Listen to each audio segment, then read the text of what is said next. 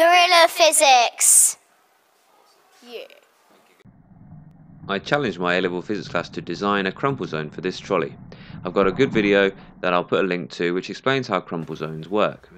Essentially what we're doing is just allowing the trolley to roll down this ramp and have a collision with the books at the bottom. I've taped my phone onto the top there, and I'm using an app which allows me to log the forces, uses the accelerometers in the phone to measure the forces, and I'm just comparing the peak force for this one and another student's entry.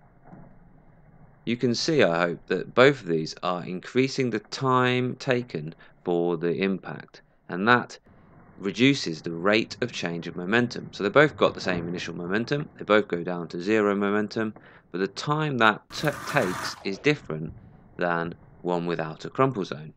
So because we're increasing the time, we are reducing the force. Now this one lost because in actual fact the change in momentum was greater.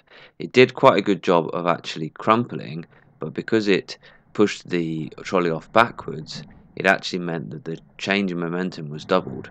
But this one was good because it crumples and stays deformed, and that is exactly like a real crumple zone.